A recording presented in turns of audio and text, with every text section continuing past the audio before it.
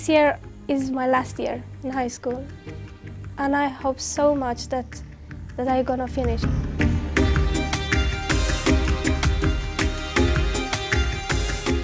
I feel ashamed that we have a government who actually do treat people like that.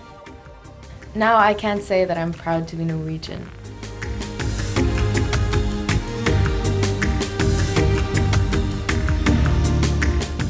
In Iran, I couldn't go to school. We were not accepted by Iranians.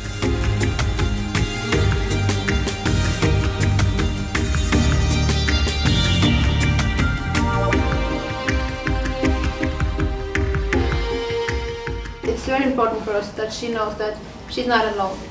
So, yeah.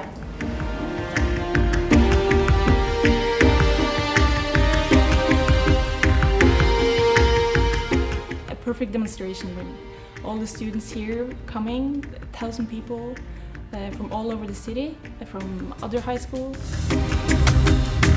And was so motivated to go to school every single day. I was just starting to make my dream in Norway.